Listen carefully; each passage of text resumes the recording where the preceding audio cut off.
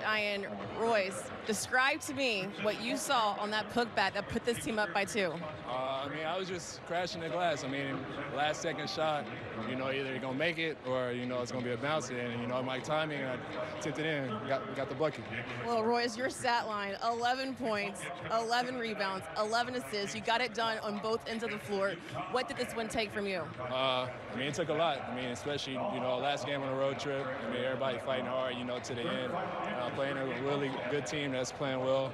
I think we just played, it was a team effort.